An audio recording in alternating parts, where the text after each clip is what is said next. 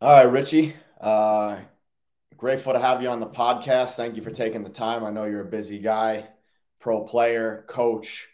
So yeah, man, if you could just introduce yourself real quick to the audience, your name, where you're originally from, your position, your age, and where you're currently playing. Yeah, so thanks for having me as well, brother. Pleasure getting to chat with you and your audience. Yeah, my name is Richard Dixon. I'm originally from Jamaica. I was born in Jamaica, moved to the U.S. when I was 16, and finished high school here. Did all my college here in Florida, and then I've been kind of bouncing around the U.S. as a professional ever since college, man. I'm in my 10th season as a pro, currently playing with Chattanooga Football Club in NISA, third year in the U.S. Soccer Pyramid. Yeah, 32 years old, and looking to have a few more good years,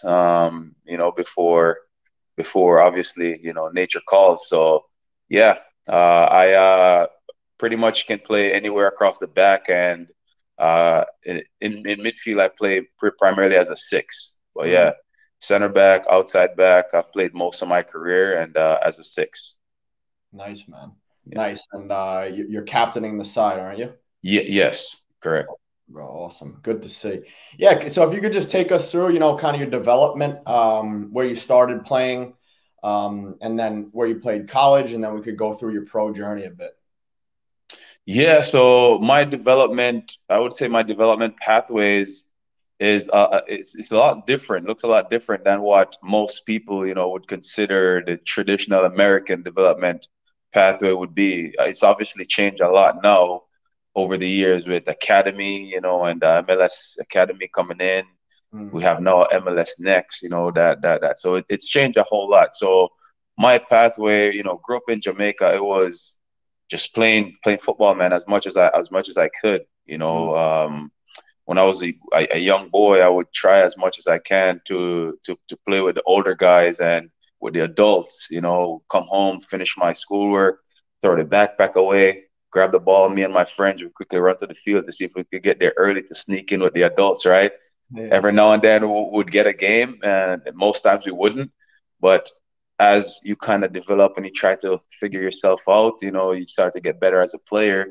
The adults start to have more confidence in you, and they first you gotta go in the goal, then you gotta work your way out on the field, as a defender, and then as you show, you progress. So that Mm, was kind of my development in Jamaica.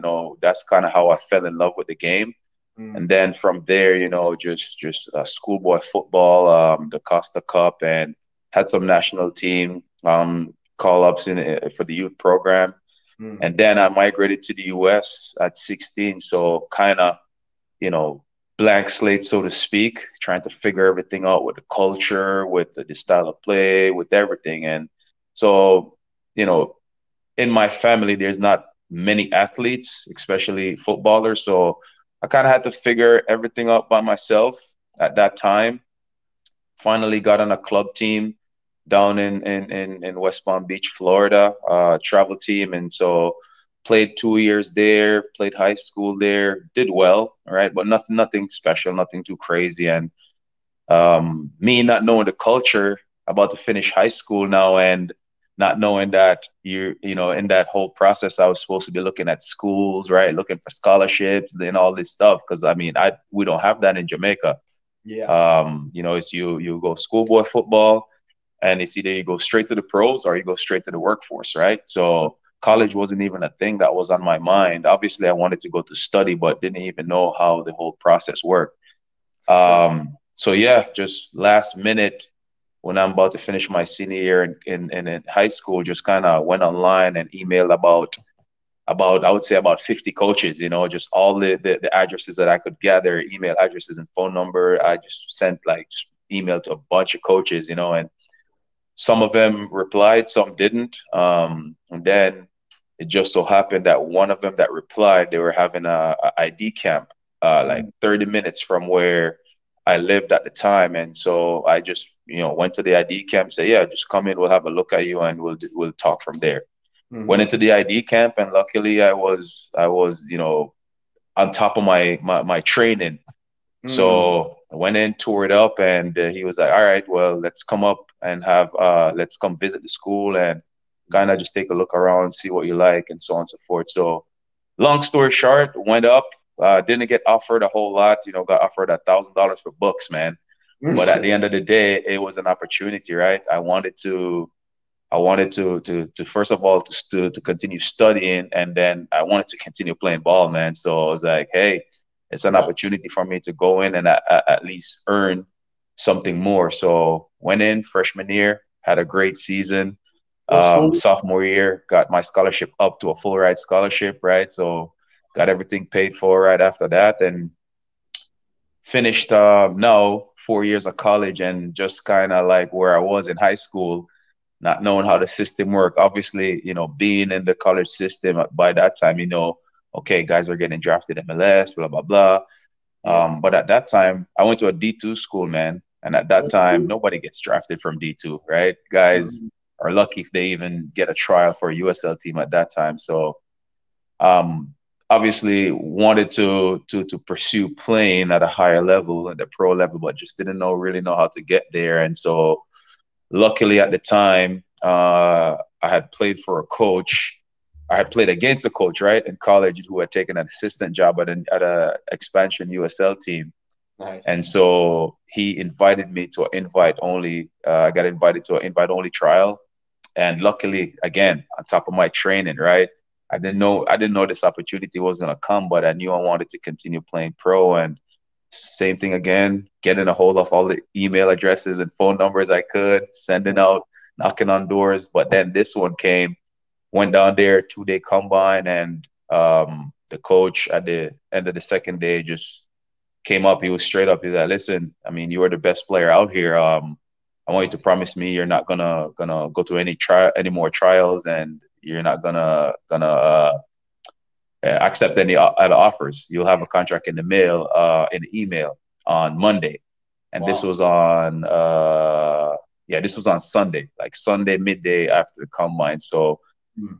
yeah, went down there to Tampa, VSI Tampa Bay FC, for my first season as a pro, and it's been a long story, man. So I'm gonna end it there, but the rest is history. Just kind of carrying on since. So I'm in my 10th season currently as a pro. Unreal, bro. That's a great city to start off, Yeah, Tampa, Florida. yeah, for sure, Yeah. for sure. I definitely enjoyed it. I mean, when I moved to the US, I moved to West Palm Beach, and I went to school in Pensacola, Florida. Mm. So kind of at that time, my whole life was in Florida. I have a lot of family down there, and so having the opportunity to stay in Florida, I was like, yeah, for sure, let's do it. I get to play and I get to stay close to family. Mm. I didn't At that time, I didn't care how much I was making, right? The opportunity to play, man, and stay close to family was all I needed. I was grateful for that. For sure, for sure. Yeah. Yeah, I mean, you said a couple great things there. Obviously, great journey, but you said multiple times. You said two things. That you wanted to take out any opportunity you could get. That was first in the college game, and then in the pro game, and then also that you were staying on top of your training. Those two things are huge. Right. So like you said, obviously now there are more like these mentorship programs to get into college, more maybe advisement on how to play professionally.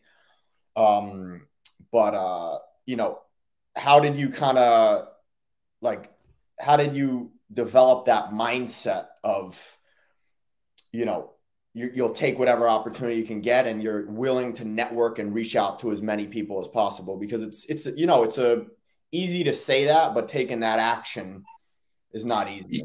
Right. Yeah. And I mean, I think for me, it came back, I would say, just a little bit from my upbringing, and just kind of the environments that I grew up in.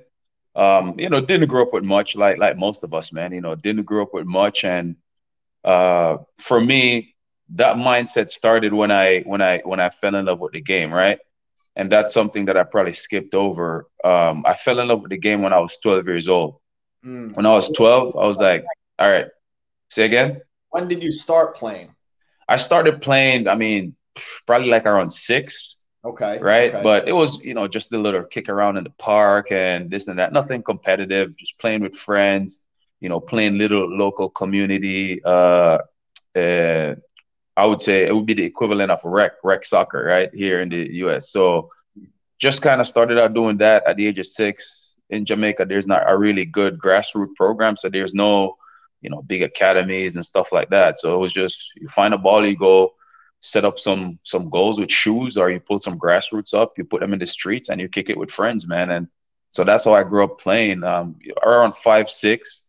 But then as I was turning 12, going into high school in Jamaica, that's when it started to really get competitive. So that's when I was like, man, I really want to take this thing serious. And it was my mom took me to go watch so schoolboy football in Jamaica is massive.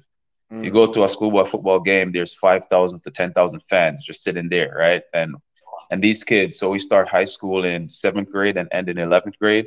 So Yeah. you're looking at probably like anywhere from 14 to 18-year-old, right? Kids just like with 10,000 fans, watching them. So my mom took me to go watch the school that I ended up going to go watch the final. They were playing in the championship game. And it Mm. was like 10,000 fans there, and I went, I was looking around, I was like, holy crap, like this is massive, Yeah. right? This is massive. And there's kids that are not far from my age on the field. And it was at that moment when I kind of started to get the itch, right? Started to get the itch. And then as I was doing my registration and everything to go into high school at 11, turning 12, I went to one of the training sessions of the team and just seeing the guys train and how those guys, man, took it serious and how guys kind of were just doing their thing, man, just enjoying the beautiful game, but at a different level than I had ever seen it before. And it was at that moment that I was like, yeah, man, I think this is it, right? I want to do this. And so went to the tryout, made the team, and I was never a great footballer, right? Was never a great footballer growing up. I was just always the hard kid, just hard nosed. Explained the defending, always hard nosed, not overly technical. Tactically, yeah, I understood the game, right? Yeah, for the most part, but the little nuances, we didn't worry about those things, right? So Mm. it was when I started taking it seriously at age 12, and I decided, man, okay, this is what I want to do for the rest of my life. Like this feels good. Everything feels right here. I feel like I'm in my zone. I'm in my element. I'm doing what I love. Yes. And it was at that moment that I decided I want to play football. And so I think that's where the mindset started. Like Mm. I wanted to do everything to make sure that I gave myself the best chance to succeed. Right. Sure. And I think it's a lot of players struggle with that, right? We don't necessarily want to think that we're not good at certain things, right? And we live in that denial phase and we end up don't making progress because we don't accept it. But in the beginning, I knew I wasn't a great footballer, right? I knew I Mm. wasn't great technically. I knew I needed to understand the game more tactically. And so I was always grinding to be better, right? To be a better passer, to be have better long balls. Yes. I was always, wanted to be fitter. I was always wanted to be the fittest guy on the team from a very young age, and so I always worked on those things. And as far as the reaching out and knocking on doors part of it is just being resourceful, man. That's how I was raised, just you just got to make the best with what you have, and if you don't have it, you got to just go out there and try to find it, and so that explain 100%. that. Yeah, I mean, it says it all. And I think, like you said, I think the number one key is being able to accurately self-analyze yourself as a player and as Huge. a person. And that's done through multiple avenues. First thing, I think one of the best things is game analysis, really looking at yourself, because it tells you the truth. There's no lying there. Like if you didn't track your man on the counterattack, you gave a couple bad passes away, or your strengths. And I think Yeah. it's so big, personally, as I get older, learn from more people. I think it's about really capitalizing on those strengths and really trying to keep those mistakes to a minimum. I Um, think that's one of the biggest cheat codes, man. Like if for me as a player, when I think back to being a younger player, even say go back to college, right? If I had paid enough, if I'd paid more attention to the film, when I was, freshman, sophomore in college, I would have been such a better player, because in college you have the time, I mean, yeah, you have class and stuff like that, but you have the time, man, to go out there and watch film. Okay, well, I'm not good in tight situations, right? As a fullback, to open up under pressure, to find my 10 or my 9 or my, like different things like that. The video doesn't lie because it's right there. So I think Yeah. that's one of the biggest cheat codes, man, like in today's era of football.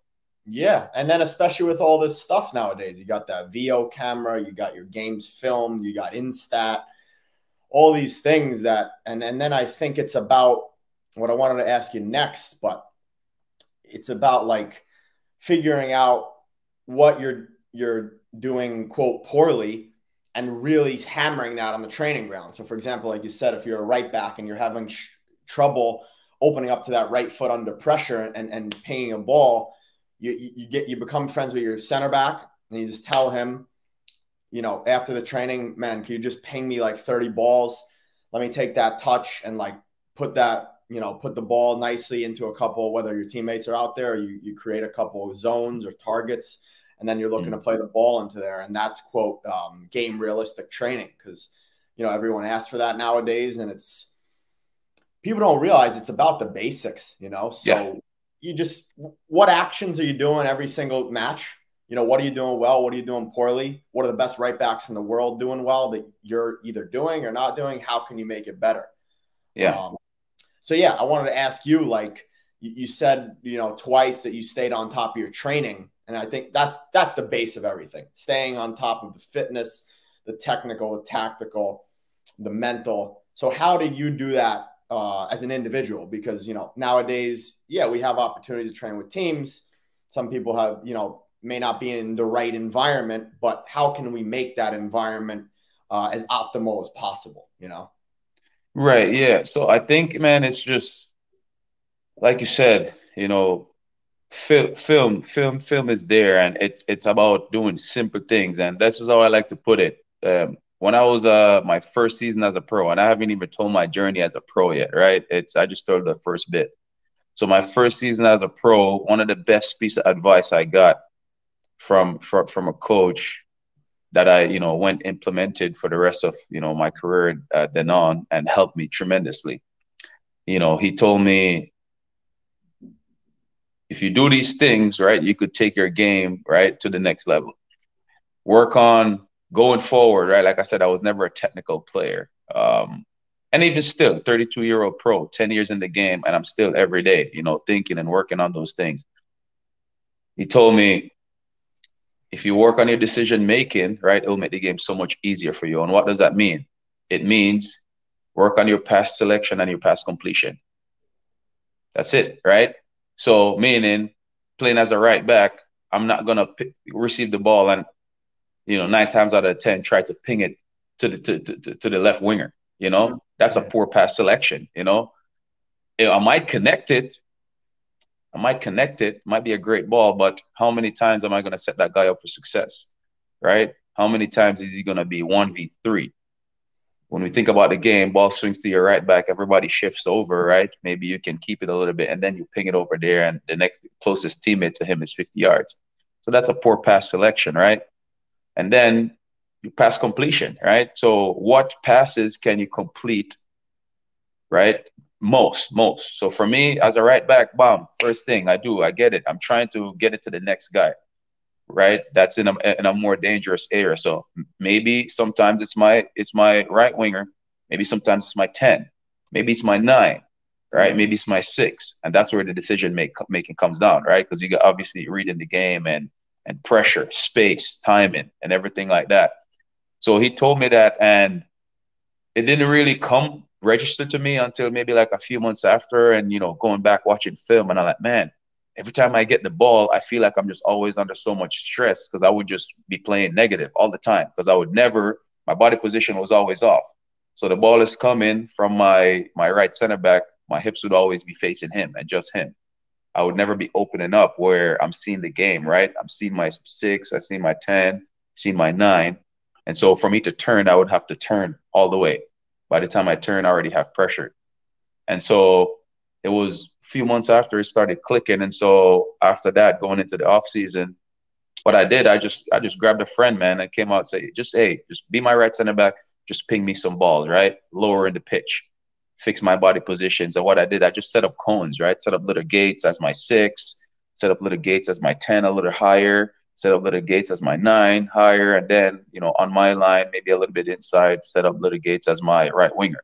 And just ping it to me. I would take my first touch, open up, and I'm trying to complete those passes. Because in the game, realistically, those are going to be my pass selections, right? So I'm trying to complete those passes as quickly as I can, obviously with no pressure. You have 2 people. And then we move a little bit higher. All right, be my 6. Now ball comes from my 6. I'm hitting my 7, my 9, and my 10, so on and so forth. And that's kind of how I approached it. It's just trying to break your game down, dissect it, break it down and see, okay, where am I strong? Where can I use improvement? And where am I weak? And if you look at that pot right there, you as a pro, man, you should be improving in all 3, even where you're strong. Exactly. You should be always trying to improve all 3 of those spots. And so for me, it was just the constant daily mindset of doing the simple things, but doing them well. Right? Doing the simple things, doing them well, and then doing them consistently. And that for me, it took my game to a whole nother level, because now I was more aware, right? Now I was seeing the game more. Now I wasn't checking to the center back with my hips and my back pretty much facing the game. I was seeing the whole game. So pressure came. Okay, I knew I can bounce it in there, wall pass, get it on the other side. No, I'm in 1v1 with their fullback, right? So now I go from playing negative to the next season. I'm all the way in the other 18, whipping in crosses, right? Getting assists, threatening goal, and so on and so forth. So I think it just all starts with dissecting your game and just, don't drop the ego, dissect your game. Say, man, I'm weak at this. I'm making mistakes here, blah, blah, blah, and so on and so forth. So that's how I look at it. But it's also just a mindset thing, right? It's just being honest with yourself. 100%. Yeah. And like you said, it's being mindful and it's being aware. And once you're aware, you can actually fix things. If you're unaware and you got too much of an ego, there's no room for improvement. It's about that growth mindset, Right. So yeah, if you could take us, real quick through your college journey. Were you playing as a right back as well in college? So that's the interesting part about my journey now, Rich, man. Rick, Oh, you played as a striker? I played as a 6, right? Okay. Entirely as a 6. My all 4 years, probably every single game as a 6. But I was kind of given a free role, right? Like a box-to-box midfielder. I was started as a 6, but I was given the freedom to roam everywhere. So I was all over the pitch, man, covering every blade of grass. So, and then, in PDL, I had a coach who I actually played for my second pro team in Charlotte. He pulled me aside with my first 2 sessions, like when he brought me over to Mississippi Bria, which is where I played PDL for the first 2 years. He brought me over and he was like, man, I think you could be a really good right back as a pro. And for me, it's like I'm like, whatever, I'm a 18 turning 19-year-old kid, just want to play football, man. I just want to play football. And he brought me there to Mississippi, who at the time they were a very strong team and good in the PDL, and he brought in some very, very good players that year. A couple of which played in the MLS, right? A lot in the USL, some overseas. So he told me that, and I was like, and I looked at the guys who were playing in the midfield at the time. I was like, all right, fair enough. I'm probably not going to beat that guy out right now, right? It's a 2.5, 3 month season, but I get to play on the field as a right back. All right, I'm a right back. Right back it is then. So that's kind of how I got converted to a right back, which, I mean, growing up, I had always played, like I said, all across the back, left back, center back, and right back. But at that time, I hadn't played it in many years. So yeah, played as a right back and, did very well that summer. And he brought me back the summer after as a right back. And then the next 2 teams I played for brought me in. So I played all my PDL seasons as a right back, my entire college career as a midfielder. And so whenever it was time for me to go pro, the coach that saw me, that invited me to the combine, he saw me play as a right back in PDL. So he was like, yeah, we want you to come in and try it as a right back. So that's kind of how I started my career as a right back and played probably let's say 6 seasons in the USL as a right back. Wow, wow. Yeah. Yeah, man, that's huge, man. It just shows the importance of versatility and like you said, going back to what we said in the beginning, you take whatever opportunity you can get and you make the most of it, I get tons of questions like, I'm a number 6, but my coach wants me to play as a left back or a winger. And just like you said, I always say, it's like, as long as you're on the pitch, you can show your ability, Oh yeah. And I think also the advantage of playing multiple positions is whether you're playing, your favorite position as a 6 or you're playing another position as a right back, different scenarios and situations. So you play the guy to this foot, you play him in this space because you've played there before and you know where you want it. So I think that's also a big advantage of of playing in multiple positions. Yeah, for sure, man. I think if I were to give an advice on that to any young player right now who are worried about, oh man, I'm a 10, but my coach wants to play me as an 8, or he wants to play me as a 7 or 11. At the end of the day, you're a footballer. That's it. You're not a number. You're not a position. You're a footballer. And in order to play at the highest level, you need to understand every single position on the field. Maybe you're not going to play all of them, but you need to understand them, right? Exactly. Because at the end of the day, you're connecting passes with those guys, right? And so I would advise every single young player that are listening to this or is going to listen to this at some point, make sure that you're competent at least 2 positions, and I would say 3, but at least 2.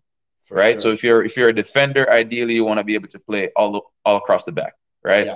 If you're a midfielder, you should be able to play anywhere in midfield, right? As a 10, as a 6, as an 8. If you're a winger, you should try to be competent as playing as a 9 as well, right? Because when you go into high level teams and high level situations, and now you've only been playing as a right winger your entire career, and you go into a team and they have somebody that's better than you at the moment, that you're not going to beat out for a spot. Okay, are you going to sit on the bench? Where else can you play? Can you play as a left winger? Better yet, can you play as a 10? Even better, can you help the team as a 9, right? And so, man, you're a footballer. And football is football, right? It's just understanding how the different positions work and understanding how the different players connect with one another. So young players, don't get locked into don't label yourself as a position or as a number. You're a footballer, right? And you need to be competent at many different positions. No, I love that. And a couple of thoughts came to mind. I think, we now think that you should only do position specific training, and that has its uses. Everything, I think nowadays everything's like 0 to 100. It's like there's a gray area, like some people will say, yeah, you shouldn't do ball mastery. It's about, just like you said, it's about getting comfortable in every little pocket of the game, those little details. So like you said in the very beginning, you went out, you played football, you're playing small sided, whether it be, 4v4, 5v5, you're just on the, you're getting on the ball, you're getting touches, you're in different situations, different pressure. So you have to find your way out of it. And I think that's the use of small sided. You get used to just being on the ball and being under pressure and not having a lot of time to make a decision. So you got to start to make quicker decisions, which helps with big pitch. And then obviously, you do your basic training, your 1-touch passing, your 2-touch passing, your long balls, your 1v1 defending. And then you could go into that position specific stuff. So I think that's what makes football so beautiful for me. It's all those aspects. It's not just do this and you're going to get here, because you always get those questions of what do I need to do?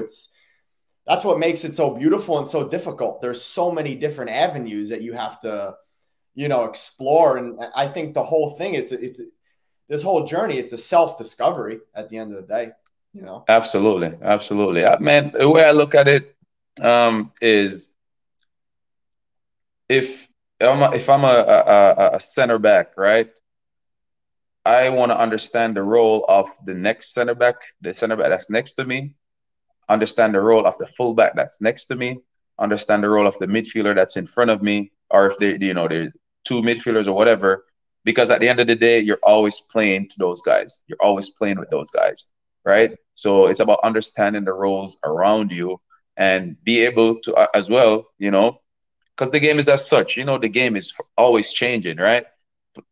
Players out of position. Can you slide in and do his job for him, right? Yes. Make him look like a better player, which in turn makes you a better player, right? Are you comfortable sliding out as a fullback when the fullback is caught high in transition moments, right? To delay, break up the play or whatever, right? Put the fire out and start a counterattack. Are you comfortable doing that? Or are you just a center back that's just going to stand in the middle of the field, stand in the 18-yard box, right?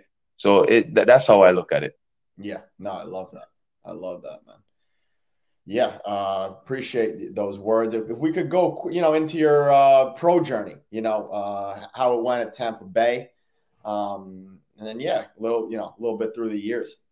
Yeah, so I'll elaborate a little bit on that. So my first year as a pro, it was a good year. Went down there to VSI. It was an expansion team, so the whole team was new, new coach, new players, right? New organization. Went down, did very well in preseason. I made sure I went in fit and sharp, and was doing well in preseason scrimmages and so on and so forth. And this is where the reality of being a pro hit. When at the time, a lot of the veteran guys that the club had signed, they weren't in preseason with us, right? So they came later with like 2 months left in preseason going into the season. As soon as they came, it was like a whole different dynamic, right? Those guys were thrown in, the younger guys were kind of moved back. And it's almost like, man, what have I done? But I was playing well, I was playing every minute, and now I'm not even getting on the field. Exactly. And that's something that I feel like young players need to be prepared for, right? Football, like not everything is this linear path where you do this and you get that. You do this, this happens. So there's a lot of ups and downs, man. And when you have business, politics, and all these things tied into it, you have to be prepared for that. And so that's something that I wasn't necessarily prepared for, but I'm glad I kind of experienced it so early in my career because it kind of helped me to develop that mindset, right? Of, okay, well, it's not now, but keep working. But anyways, those guys came in, just kind of stopped playing, but still training, still, getting better in training because I'm playing high level football with quality players, high level players in a high performance environment. And so first season came around, first 7 games of the season, didn't see my jersey, right? And at this point, I'm thinking I'm a starter, and young player come in and the chest is big, and I'm puffing my chest, and all my friends are texting me, hitting me up on social media. Man, I can't wait to see you play. I'm so proud of you, blah, blah, blah. So yeah, first 7 games, didn't see my jersey, didn't even know what my last name looked like on the back, right? But just so happened I was again on top of my training, still with a good mentality, good attitude, and 8 games in, the coach left the team, a new coach took over, and just like that, I was thrown in my first season as a pro as a left back, right? And ended up finishing the season, played every single minute as a left back that year. I think I played 18 games, right? And it was a good experience, man. Good experience.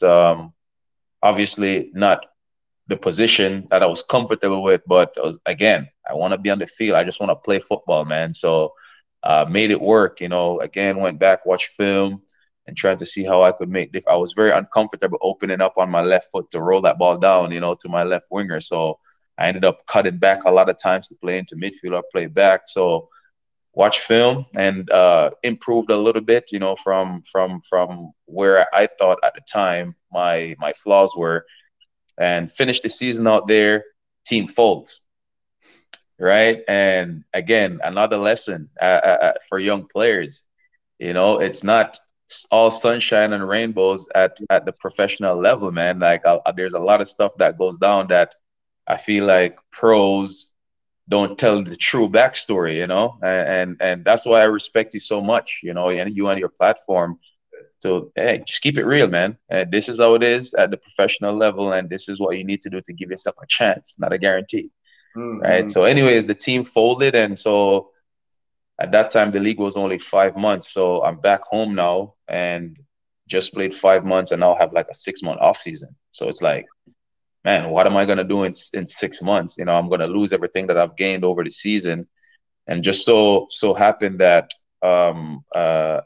Charlotte Eagles at the time, they were in when they were in the USL, they had been watching my games a little bit, and I happened to play for the assistant coach in PDL, who Mm. told me I was gonna be a really good right back at the pro level.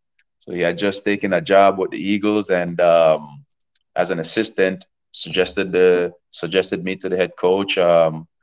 They took a gamble. They just signed me, without bringing me in. They saw me from playing against them a little bit, took a gamble, signed me, and yeah, went up there, and it was a good environment for me to be in at that time. It was Charlotte Eagles. For those who don't know, it's a ministry. Missionary Athletes International runs it, and it was a really good environment, man. Just a brotherhood, and so I was able to just focus on football, and just get things together off the field. I wasn't in the true professional environment as most would think. Big cities. You go out 3 points and you're on downtown at the bars at night. So I was in a really good environment. Yeah. Played about 18 games that season, and then from there, at the time, St. Louis FC, they were starting another expansion team, and they were scouting the league and really liked what I was doing. At the time, I was trying to be an attacking fullback. Just trying to get involved in the attack. Create some assists, get involved, and just enjoy the game, man, from both sides of it. So Exactly. yeah, they were scouting. GM gave me a call in the off season, said he liked what I have to offer, and they would like to offer me a contract. And so at the time, I'm 3 years in, right? I'm getting offered a 2-year guaranteed contract. I'm not going to turn it down. I'm like, all right, let's do it. I don't need to explore anything else. And we did that, wrapped up the deal. I was in St. Louis for 2 seasons. Had a 2 good years. Mm. First year started off rough. When I first went there, playing probably the best football of my professional career so far. How old were you Just when you first went over I there? was 25 at the time. Were you playing under 25 at the. Say again? Were you playing under Preki over there? No, I was playing under Dale Shilly. So Oh, it was 2015 and 16. So when I went in 2016, playing some really good football, man. Things are happening. My game is starting to kind of mature and come together, and I get called up to the national team for Copa America for Jamaica, and nice. Copa America and Chile. This was whenever we had Argentina, Uruguay in our group. So get called up to the national team, and at this time I'm at the high, right? And there's so many lessons in here, man. I'm at the high of my career. So I'm feeling good, again, puffing my chest, feeling confident, and that swagger started to come, and Exactly. we're playing Minnesota and Open Cup. It was in like April or June. We're playing Minnesota and Open Cup a week before I'm supposed to leave to go meet the team in Chile. Mm. And in this summer, I got called up for Copa America and Gold Cup in the same summer. Wow. A week before I'm supposed to leave to go meet the team in Chile, go in a tackle, bam, tore my MCL, Jeez. and just like that, the entire everything just got swept away. I was 3.5 months off the pitch. So I missed Copa America, missed the Gold Cup, came back in that season and played 2 games. So I ended up playing a total of like 10 games that season, but Mm. which was, obviously you look at that and it's like, man, that's sad, which it was. But I would say that was kind of for me a really good point in my career where I learned so much, in that 3.5 months that I was off. You spend a couple weeks feeling sorry for yourself and you're down, why me, this and that. I was supposed to get a good opportunity, go show, maybe get, these are the things I'm thinking, maybe do well, and I go to Europe and blah, blah, blah. But it wasn't meant to be, man. It didn't happen. And so, just started to get after my rehab after about 2-3 weeks. I was supposed to be done for the season. And I was lucky enough to come back and finish 2 games, and took everything that I learned from my rehab and that time that I was out to apply to my off season, right? And then came back the next season. I probably had the best season I've had as a pro so far, Wow. and a lot of that is just kind of like the way I started to apply what I already knew but wasn't really doing, like all the details. So I studied exercise science in college, and Love it. so I always was interested in the body and how it worked and everything, but never really applied those things, right? But it wasn't until I did get injured and I started to work with like a sports performance coach, and he really started to show me some things, and I was like, man, wow, that's interesting, fascinating. Mm. So just soaked up as much knowledge as I could from him and applied those in my off season and came back like probably a better player the next season. And from I love. there, my time ended at St. Louis. Yeah. Sorry to interrupt you, but I want to dive in a little bit to that Hmm. situation. Because like you said, man, you're on top. You had, a couple, highs and lows in the beginning of your career. Like you said, you're at an all-time high, and this MCL injury happens. What are your how are you dealing with it right away mentally? The first couple days, couple weeks, and then what is the switch? What is the change? The change in perspective. I like to say the flip of the switch that Hmm. makes you completely dial in, and you say to yourself, "All right, this is the reality, and this is what I'm going to do to get there." What is that shift? How does that manifest? Yeah, so for me, it was probably like a couple weeks in, like 2, 3 weeks in. Like I said, the first 2 weeks was tough for me, man. I was locked in my room, because I didn't have to do surgery. So I only did my MCL. I didn't do any other ligament damage. And the MCL is the only ligament in the knee that has enough blood flow to heal by itself, right?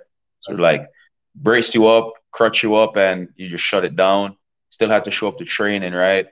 But yeah, I was just locked in my room for like 2 days. I mean, 2 weeks, Mm. like feeling sorry for myself. Why me? I was supposed to be there. I'm, watching the games on online. I'm like, man, that was supposed to be me. Blah blah blah. Even though the guy that played in my position was Adrian Mariappa, who was playing for Crystal Palace at the time, right? Oh, that was supposed to be me. I was supposed to be there. I was supposed to be marking Messi. It's like, Yeah. but what hit for me was when I started my rehab, right? And the thing with injuries is, man, we in like, not even just football, like in sports, in life in general, you can't predict when bad things are going to happen. You can't predict when injuries are going to happen, right?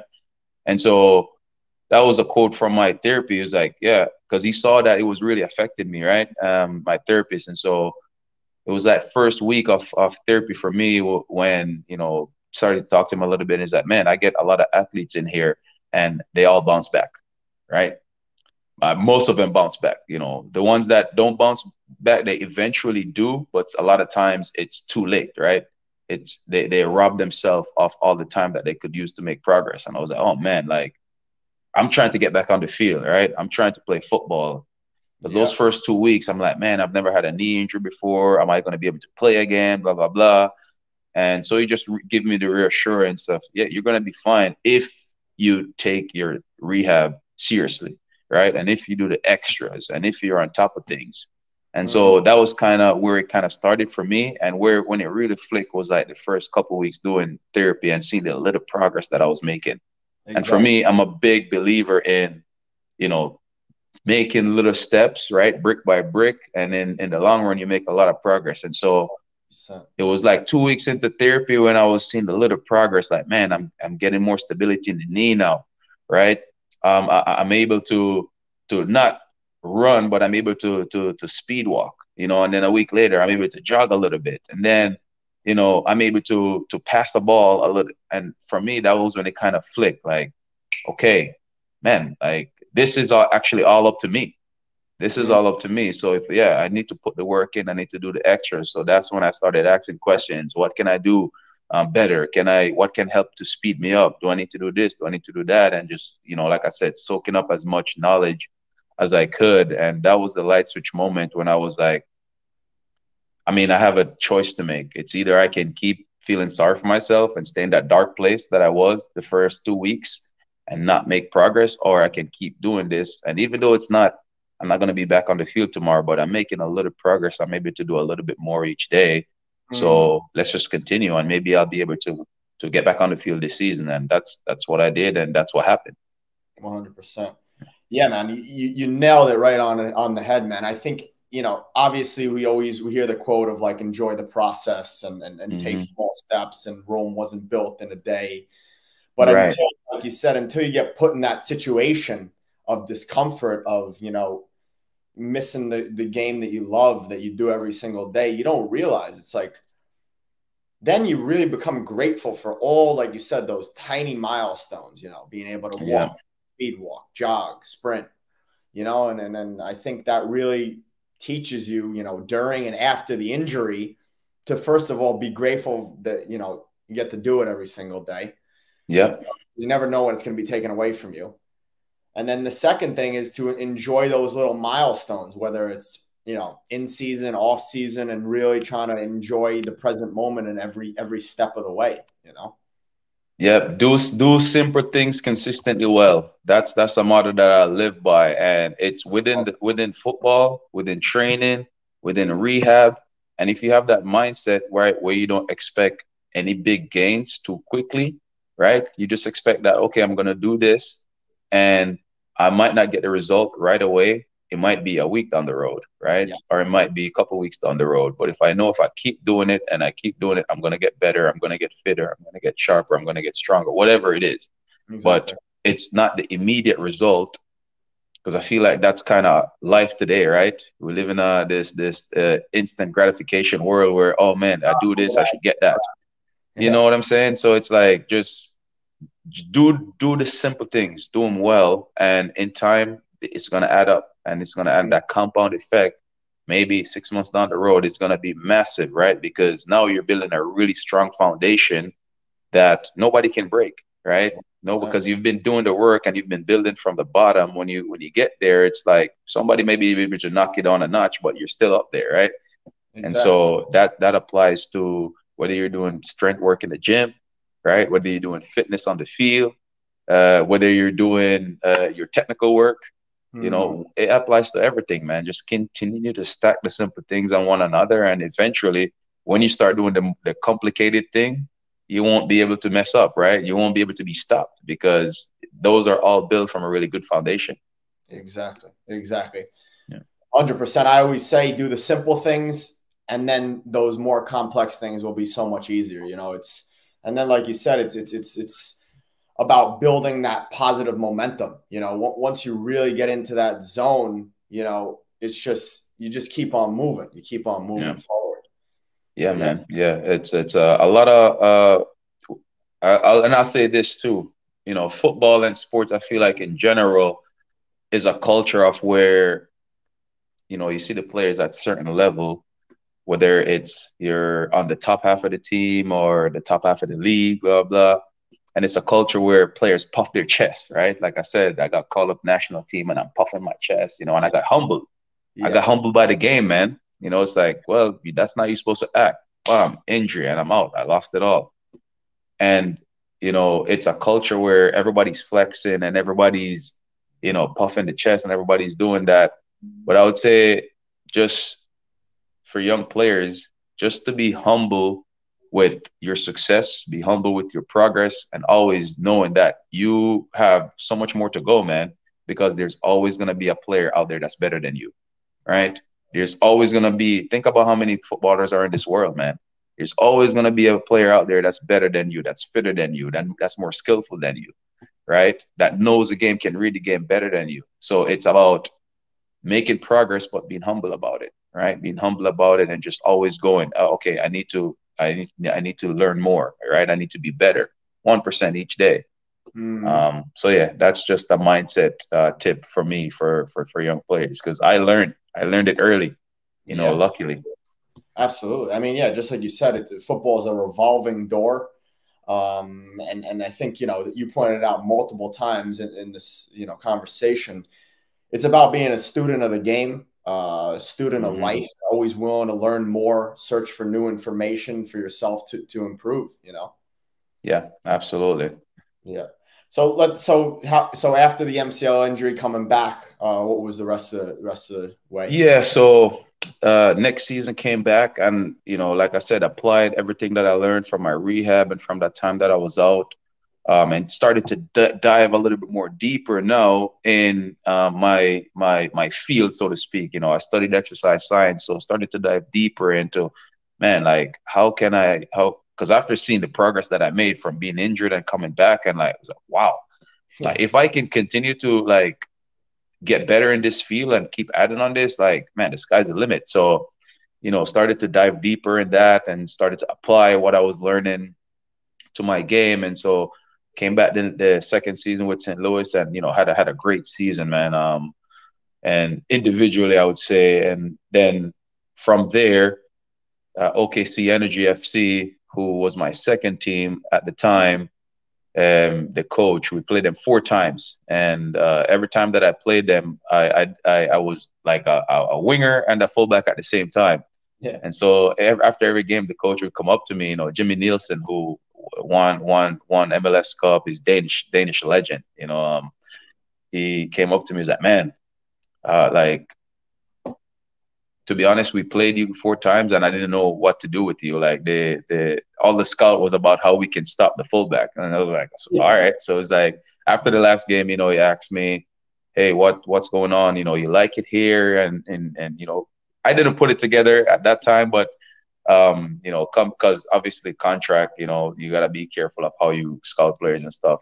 So, anyways, he liked me enough to, in the off season, you know, I was leaving St. Louis, and right away, my agent, he connected with my agent and offered me a contract there, and went over to OKC. Had a really good first year. You know, we went to the conference final, Western Conference final of the league. A really good group of guys. You know, some top players. And so had a really, really good year there, man. I would say to that point, you know, I was having like the best year of my career again. Yeah. And then Jimmy Nielsen left the club with the staff. New coach came in, so I had renewed my contract there. Played a second year there, did well, but the team didn't do well, and I just kind of wanted something new. You know, I had been in the Midwest for at that time 4 years, and was just looking for something new. Wanted to move back East Coast, close to friends and family, and just somewhere where I could, you know, settle down and start to kind of build roots with the game, you know, and in the community and stuff like that. And Chattanooga Red Wolves at the time, you know, they were starting something new in League One, USL League One. League was about to be launched, and new club and new everything. And that's obviously you came to Chattanooga, and you probably know a little bit. It's kind of a sore topic. So, but anyways, went there and dealt with another setback, right? I had surgery on my foot. I was out for most of the season, played only 6 games there, and ended up leaving, coming over to Chattanooga Football Club, which is where I've been playing in NISA for, this is my 3rd season with Chattanooga Football Club. So, nice. Yeah, that's the long journey, man. 10-year journey. For sure. Yeah. No, I love it, man. And you guys, like we spoke about before we went live, you guys are really doing well this season. I know you went pretty far in the Open Cup. You ended up playing Atlanta United. How was that experience? Oh, that was it was good. It was a really good experience, man. Obviously, the result didn't even get close to going our way, but it was a top experience for the club and for a lot of the young guys on the team that are trying to, you know, make a move to that next level. And what better way, man, but to play against one of the top teams in North America, you know, and had a really good game against Memphis, beat them 3-1, I think, at home. Then went to play Atlanta United, and they're a top team, right? They're $81 million payroll, and it was a really good display, and it was good for our group and our guys to see that, hey, if you want to be the best, you know, that's it right there. That's the level, right? It's doing the simple things consistently well. Those guys didn't do anything special, right? They knew where each other were gonna be, right? They completed their passes, right? They played the right passes at the right time with the right weight, and they were clinical in front of goal. And we lost 6-0, you know. So it was another level. It was another level, and it was really good to see, you know, for a lot of our guys. I mean, obviously playing for a long time in the USL, I played against quite a few MLS teams in Open Cup and everything like that. You know, played against like Pachuca, for instance, and a friendly when I was at OKC, and it's like that type of level, man. It's like guys are popping the ball around, and sometimes you're trying to keep up with it, on the field. So it's sometimes when you think that you're at a good level and you're playing well and you're flying, and then you go play a team, it just humbles you. So it was a humbling moment for our guys, to say that's the level, and I need to put in a lot of work to get there. So, but yeah, it was good. Sure. Amen, bro. Amen. Yeah, if you could just, take us, obviously you've been a pro for 10 years. If you could take us real quick, just through, a day in your life in season at Chattanooga, just for the younger guys and girls watching, really, learn how to take care of themselves. And obviously you are where you are because of the routine you have, Yeah. and how you take care of yourself. So, yeah, what time you wake up and how your morning looks, what you eat for breakfast before training, and things like this. Yeah, so I'm gonna give two different scenarios. So I'm like coaching a lot now, right? And that's just recently I've because I'm want to get involved in coaching, so I've been coaching quite a bit here lately. But before I started coaching, my routine was so training at 9 a.m., right? So getting up anywhere from like 6:45, 7, you have your breakfast and do your little I do my little pre-workout at home, maybe like just not a full yoga session, 5-10 minutes just to get my body loose, to get up for the day. Um, don't have a heavy breakfast. I normally go with just, some fruits, or sometimes like depends on what we have here. We go with like a bagel, cream cheese and stuff like that. Then have a little coffee. I've been a big fan of coffee lately, so I have like a cup of coffee. Show up to the stadium. We're there at 8:15 every morning, so at the stadium, and then I get into my actual pre-training routine, and it's so I go a little bit of activation, right, with just body weight stuff. It's my your squats, your side lunges, your just open Exactly. up the hips and ankles, some ankle mobility, glute bridges, turning the glutes on. And then I go into my mini band activation, and that has anything to do with from squats. You have your lateral marches, right? Your forward, backward marches, so on and so forth. Your leg raises, and I'm sure you have a plethora of all these on your platform. Yeah. So from there, head out to training and get the training. So train starts at 9. Get off the field anywhere from, depending on the day, 10:30, sometimes 11. From training, straight home, have lunch, and then from lunch, hang out for about an hour, hour and a half, then straight into the gym for a second session. And depending on the day, that could look like a mobility session, or it could look like a strength session, which is just maintenance. So if it's like on a Tuesday, Monday or Tuesday, for me, it's like I do a little bit more. And if it's like a Thursday or Friday, a little bit less, right? So a little bit of flexibility, some core, some mobility, closer to the game because we normally play on Saturdays. For So sure. from there, I'm back home, kick the feet up again, back home about like 3 o'clock, right? 3 o'clock, 3:30, kick the feet up again. Just kind of coming down from the day from 2 sessions.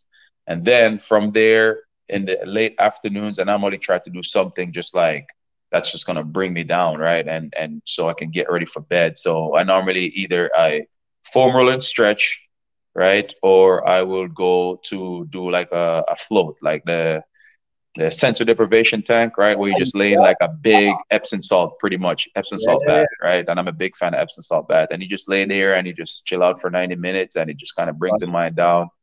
So for me, I use that as a time to kind of reflect a little bit, right? And I think about my last game. After I finish playing, I watch film and I use that time to kind of just put the pieces together and dissect the game. And then from there, come back home and have some dinner. And I'm with the family, man. I have a wife and a baby, so Awesome. if my wife is gone to bed earlier, the baby is gone to bed, I normally watch film again, right? Maybe I watch an old game or watch a little film of the opponent that we're about to play on the weekend. Mm. And if not, then if they're up, then we'll just watch a movie and then we'll go to bed. So that's like if I'm not coaching, when I wasn't coaching. So now since I'm coaching, that time that I used to go to the separate central deprivation tank, and now turns into coaching time, right? So second session, then I'm back home, and I kick my feet up, and then I'm back out to coach, and Yeah. then I'm home a little bit later in the night, probably like 8:30, Uh-huh. and with the family dinner when they go to bed, I quickly foam roll, I quickly Mm. stretch. Mm. I sneak in some film. I always try to sneak in a little bit of film before bed, and then I try to get it into bed. Sometimes if I'm really good, 10:30. If it's a late night, anywhere from like 11:30, I'm in bed. And so, and that's because I have so much going on, right? When I was younger, I was getting like 12 hours of sleep, man, and I was flying, feeling great. So that I suggest the young players, man, get your at least 8 hours, get your 8 hours, and that's sufficient enough because the body only recovers while you're sleeping, right? Because that's the only time you produce the hormone that heals your muscles. That's the only time your hair grows, your nails, and that's the only time the human growth hormone. That's the only time when you're sleeping that you produce it. So get your Well, sleep. Play young players, get your sleep, and don't be up at 3 a.m. playing Xbox. exactly. Exactly. Yeah, man. I mean, dude, all the players listening, you could just hear the dedication in that. I mean, the guy just, is completely dialed in, and massive respect for you. And you are where you are because of the dedication. It's just that simple. There's no secret. There's no trick, So, yeah, man, it's class. What are you usually having for lunch and dinner? So lunch, and I'm big on lunch. I'm big on dinner. Like I said, breakfast for me. Most Yeah. days it's fruits. Yep. Sometimes it's always light. For me, I'm big on lunch. So I'll come home and if so, I do at least three second sessions a week. Mm. Um, so if on the days that I'm not doing a second session, I'll have a little heavier lunch. On the day that I am doing a second session, I have a little lighter. But it's always some kind of starch, whether it's potatoes or rice. We're big on rice here at my house, so potatoes or rice or sweet potatoes. I'm not a big fan of pasta. That's just because I didn't grow up eating it. I'm a big fan of like grains and things from the ground. Sure. And so that's always my starch. And then we only eat fish and chicken. Yes, fish, chicken. Sometimes we eat some beef. Class. So my wife makes different type of chicken and brown. She curry it sometimes, brown stew. She Mm. sometimes Mm. barbecue it, um, and then steamed veggies. So we're really big on steamed veggies. So if I'm not having like a full salad, like a raw salad, it's always steamed veggies, and that goes anywhere from like corn, green beans, carrots, Mm. just the whole host there of steamed veggies. So most of the times I eat what I had for lunch, I have the same thing for dinner. Mm. Just because we just do it in bulk, so it's Yeah. convenient, and but yeah, that's mostly it. You got your uh, chicken or fish, sometimes beef for dinner. Yeah, so Mm. because sometimes you get tired of eating the same thing, so sometimes I have like a little bit of steak, for dinner every now Sure. and then. And then sometimes we just go vegan, man. Sometimes it's just we feel like we've been having. For me, I feel like if I have too much meat, like continuously over and over, I'll just go like a week or 2 weeks of just eating no meat, Mm. and it kind of clears my system out. And that's it's just for me. It's how I feel. I was Mm. for probably like a year and a half when I was in St. Louis. I went with a pescatarian diet, right? So Nice. I just had fish. I just ate fish and veggies, and obviously starches, but that's the only meat that I ate, and that was the best I felt my whole career, right? So Interesting. every now and then we'll just maybe like a week or 2 weeks we'll go vegan, and then from there we start adding things back in. For Yeah. sure. Yeah, I mean, it's just all about listening to the body, seeing what Yeah. works for you. Yeah. Yeah, but it sounds really, really good. I know you got to get going soon. I'll just end off with some last questions here. Yeah, Uh, no, we take your time. Take your time. Let's not rush it. okay, brother. Okay. Yeah, I mean, we talked about, some quality things, and I think it's all about, giving the guys and girls listen that practical knowledge to input into their life. And I think it's worth it to rewatch this, take some notes. I mean, I think, it's been really, really class. One thing I do want to ask is, you talked about sensory deprivation and stuff like this. And I think as footballers, especially, pro footballers and footballers who are looking to continuously push to the next level, we're always thinking about football. And just like you said with sleep, from a recovery standpoint, I think it's also very beneficial sometimes to unwind from football, whether it's a Yeah. day, whether it's half a day. So, obviously you said you have a family, which is excellent. How do you unwind from football? So, and that's actually a really good question, because that's my life, it's been my life for a very long time. And so, when I didn't have a family, it was finish training, and as a footballer, you have so much free time, man. You play we're done with training at 11 a.m. most days, and you come home at lunchtime, and a lot of time it's just chilling there, and whether it was watching a TV show or going to have a coffee with friends, or going to play some, bowling or whatever. That's kind of how I did it. And I'm a really big fan of doing, because like I said, football in my life, and for anybody that loves the game, right? It consumes you, but if you don't disconnect, it's very hard to kind of see where what direction you're heading in, right? So every now and then, man, I like to just like step away, step out of it, and say, okay, well, this is where I'm at, right? This is where I want to go. Am I going in the right direction, right? And the way that I do that is sometimes, man, it's just going to hang out with friends outside of football, right? Somebody that doesn't even understand the game, somebody that doesn't. It's really good sometimes to hear from somebody who doesn't understand football, and I've never played football before. For sure. Just ask them any random question. Hey, you came to the game the other day. What did you think? Yeah. And it's a conversation that it can kind of test you as well, right? To explain to somebody something that they don't understand, and so it tests your knowledge where, well, in this situation, the reason why this happened, blah, blah, blah. And so disconnect from it to then come back to it, if that makes sense, right? So, I Mm-hmm. mean, now with my 2-year-old daughter, and my wife, and coaching a lot, man, it's all football. And how I disconnect is the 90 minutes I get in the central deprivation tank, which I'm actually about to go when we get off here. Okay. Yeah, that's the 90 minutes that I get to just, completely shut down, completely shut off, and, just kind of look at life from the outside, and just Mhm. look at everything from a holistic point of view.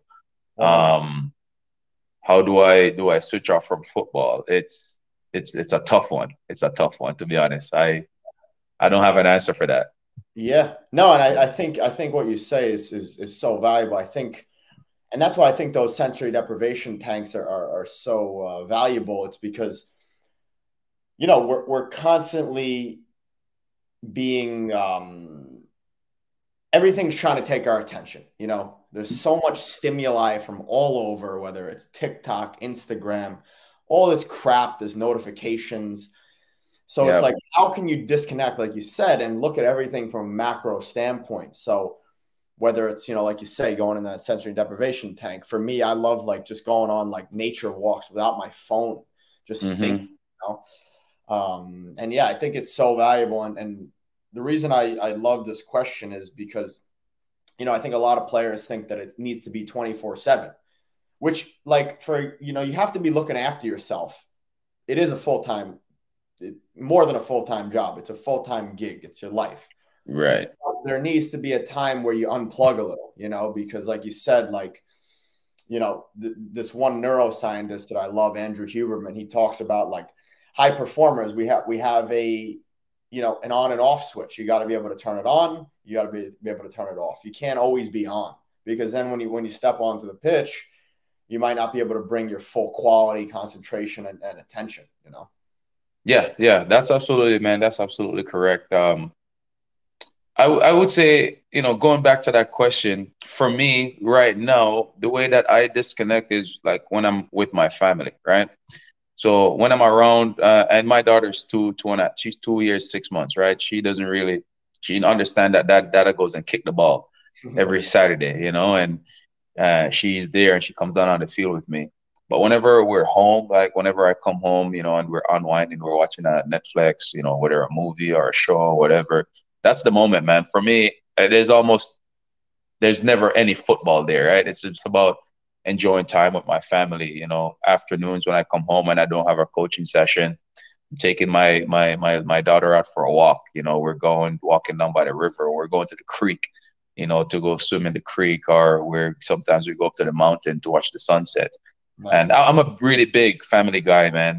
Family is everything for me. So, it's constantly on the phone with my folks back home in Jamaica, in Florida, and with my family here. It's just enjoying life, man. Life has so much to offer, and it's just realizing that even for me here, football, like I'm gonna be a player for a small fraction of my life. I'm gonna live longer than I'll ever play football, right? So it's about how can I connect, with different people and different things and different activities outside of football, because at the end of the day, that's going to be most of my life, right? And for me, most of it is just through my family, enjoying life with my family. When there's no Saturday night lights, when there's no ball, when my teammates are not around, my coach, right? It's like, okay, it's just you and your life. Just enjoy it, right? So, all right, let's go out for a dinner. Let's go bowling. Let's go watch a sunset, so on and so forth. Yeah. No, I love that, man. I love that. It's class. And I think that's what children really teach you, man. Like just enjoying the little things, every step, not overcomplicating things and just being in that present moment, I mean, you can Absolutely. know more than I know, but that's just what I observe. Yeah, no, it's a life changer, man. It's a life changer, just even the simple thing, of teaching somebody how to kick a ball. Like, when you're a footballer and you're, oh man, I can do this, I can do that, blah, blah, blah. Now I got to teach my little 2-year-old, okay, no, this is how you kick it. You don't pick it up. It teaches you like, man, those things are so important because everybody's learning, right? At the end of the day, no matter where you are, even for me, I'm still learning. Now my 2-year-old's learning the basic. For me, I'm learning now how to be a better teammate, right? A better leader, a better captain. Those are the things that I'm always thinking about, man. It's man, how can I better serve my team? How can I better serve the guys to make them feel like they belong, right? And that like they're valuable, they're valuable people, and not just what they can do as a footballer, but as a human being, how can I let them feel that, hey man, I really appreciate you, and how can and that's because that's life, right? And these guys, like most players, when you play at a professional level, you meet guys and you're with them for a year or 2 years, or and then they're gone, right? But it's the relationships that always stays, man. So it's just connecting with people, man. Connecting with people and realize that at the end of the day, we're all just trying to figure it out, man. As a footballer, you're trying to be better. You're trying to go to the next level. You're trying to just continue to enjoy the game and try to achieve something that is valuable to you, and as a just a human being, you're just trying to connect with people, and so yeah, just tying it all together, man. And when I'm with football, I'm trying to make people better and make people feel valuable. When I'm not with football, it's the same thing. Yeah. No, that's class, man. And I think the whole, I was going to ask you a question on how to be a good captain, a good leader, which we could get into a little bit. But I think if you really, like we talked about, take a look at this podcast from a macro standpoint, this conversation, you can hear that you're a natural, you're a leader, you want to impact people. You want to, make them feel comfortable, make them feel at home. That's the goal, and leave a good impact on no matter who it is. So yeah, man, no, I appreciate that. And I'm sure that's why the club's doing so well. It's those little things that really add up, Yeah, no, it's I mean, like I said, Eric, at the end of the day, man, at this level, at a professional level, we're all just trying to eat, right? We're trying to be better footballers. We're trying to go to the next level, and we're trying to enjoy the game, you know. And so, for me, what makes a good leader, right, and a good captain is just somebody that can get the best out of the other guys around them, right? And for me, it's going every day in training on the field, right, and off the field, just setting a good example, right? So you go in every day, right, and you set a high standard. You make a high standard, guys, right? We're gonna be on time. We're always gonna work hard, right? We're always gonna work for the man next to us. We're gonna push each other, but we're gonna be respectful, you know. And when things are not going well, we're gonna come together. We're gonna talk about it. We're gonna try to figure it out as a group.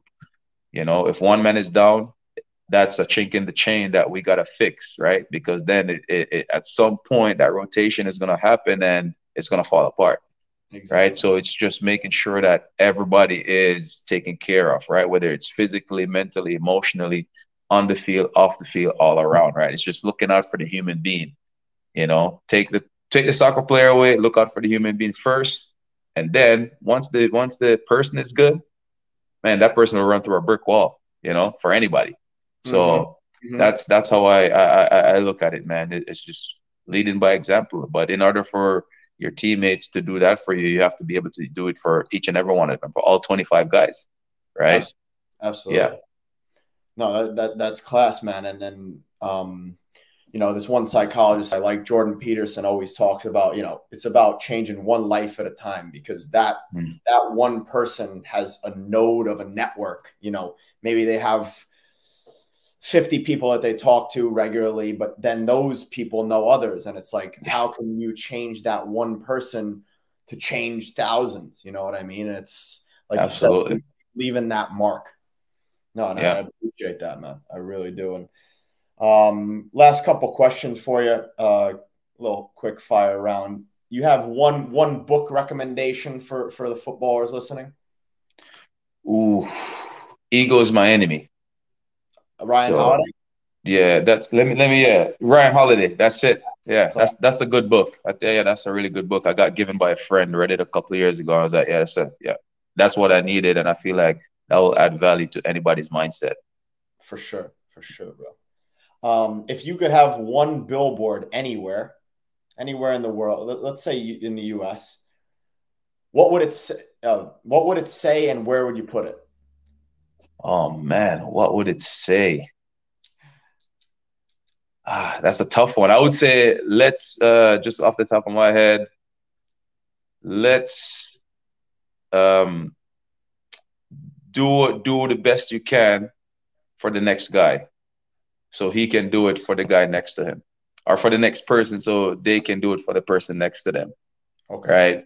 And Yeah. the way I look at that is, on the field, I always, tell any player, if you can do 100% of your job and 50% of the guys around you, that team will be unbreakable. And if everybody does that, that team will be unbreakable. So that's kind of direction, Mm-hmm. 100% of your job, 50% of the person next to you. And I Love put it. that in Times Square for sure. I love that. I love that. Big audience there. Um, if you could go back to yourself at any age you wanted to and give yourself the wisdom you have today at 32, what age would you go to and what would you tell yourself? Man, I would go back, I think I would go back to age 12, man. When I made the decision that this is what I want to do for the rest of my life. I would go back to that age, and I would tell myself to don't be afraid to ask questions, right? Don't be afraid to ask questions to the people that you see are doing something that are on the level that you want to do it at. Mm, And I think that was the biggest thing for me as a young player, right? Is like kind of getting intimidated, like, man, that guy or that coach or that one, man, they're doing this thing at such a high level and I'm not quite there yet. I'm just gonna go sneak a peek and try to copy what they're doing instead I could just go ask, right? Say, hey, you mind showing me, blah, blah, how do you do this? How do you do that? And they can actually explain it to me and I can, save myself the right information. I forgot what so our assistant coach, he showed us the statistic. The right information can accelerate learning by like 8 months, Mm, and so maybe going to talk to somebody and, hey, can you mind showing me or telling me how to do that? They actually give you the steps and the blueprint. Bam. 100%. Instead of trying to figure it out yourself and not knowing what to do, which is good, right? To figure it Mm, out and make the mistakes, blah, blah, blah. But if you actually have the information and the pathway, accelerate your learning, and then you can move on to the next thing and the next thing and the mm, next thing quicker. So I would go back to 12 when I fell in love with the game, and I would that's what I would tell myself. Ask questions to the people that are doing things at a level that you want to do it at. No, man, I love that. That's I haven't heard haven't heard that so direct before, and I could relate to that myself. Like for example, some younger players on my team, like I just say to them, like, why don't you ask me? Just ask me the question. Mm-hmm. You know what I mean? Ask it earlier because I would love to give the information.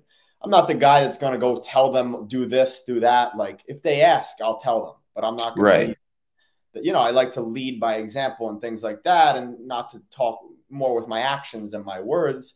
But Mm-hmm. sometimes they say something, I'm like, why didn't you ask me earlier? I would have loved to help you. You know what I mean? Yeah. And not everybody wants information as well, right? And so you can't read everybody's mind. So I mean, if somebody comes and asks and you give it, then yeah. So Mm-hmm. ask questions, man. There's no the high performing people ask questions. So ask more questions. 100%. I love that. Um, and then I wanted to ask you, I'm going to have another guest on next week. If you could ask them a question, what is a question that you would like to ask the next guest that they could answer for the audience? Yeah, I would ask them a twofold question. What has been the biggest lesson that they've learned so far being a pro? And what is something that they the biggest challenge that they've had, right? So, and it could be the same answer. What's been the biggest lesson they learned, and what's the biggest challenge that they've faced as a pro, and how did they overcome it? So, I guess a threefold question. Okay, so let's finish the podcast off with that because that's a great question for yourself. I mean, we've heard what your journey, your obstacles, your highs and lows, but just to finish because I love that's a great question. Just if you could finish that off yourself. Yeah. So, the biggest lesson I've learned, man, so far as a pro is that, and we've been saying it over and over, you know, it's all up to you and it's all in your control, right? Not all of it, right? Because some things you can't control, but at the end of the day, you can control your effort, you can control your decision making, right? The choices you make, and you can control your attitude. So I would say the biggest lessons I've learned is that if you just show up with the right mindset, right, and the right attitude, and you come with a plan to make a little bit of progress each time, right, and you stick with that plan, it's gonna I mean, years down the road, months and years down the road, you're gonna be in a much better place than if you just come and you try to be the next Ronaldo or Messi in one session, right? So I would say just come with the right mindset, the right attitude of just doing the simple things well consistently, and just add that up day by day, and in few months, years, you're gonna be in a way better place, right, than you would with otherwise.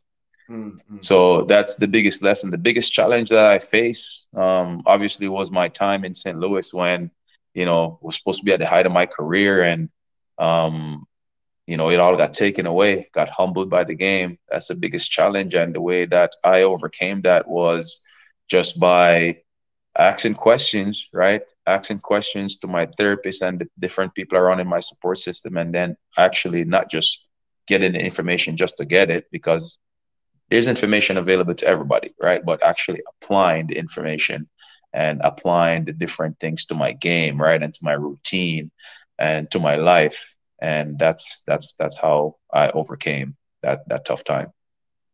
That's class, Richie, bro. I really appreciate you coming on, man. It's been a fantastic conversation, and I know people are gonna learn a lot from this one.